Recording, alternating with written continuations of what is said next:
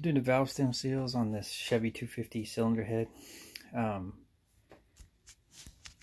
Typically, like if you have a valve that's maybe sticking a little bit, I've seen this on 2 valves now on this engine,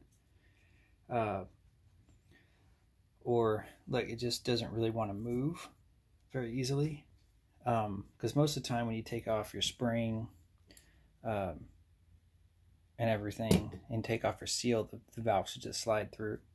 So I found this on 2 different heads, 2 different valves. That little sliver right there is a piece of the valve stem seal, and that was on one of these other valves, but so I'll show you.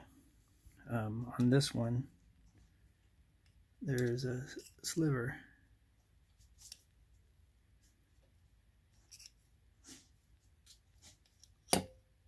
Look at that. Heard it move? It's another sliver. The thing gets caught right on the lip of the valve seat and the valve stem.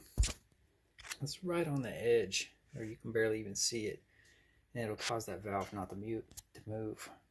Right now it's hitting the table, but it would fall right out. So anyways, if you got a tight valve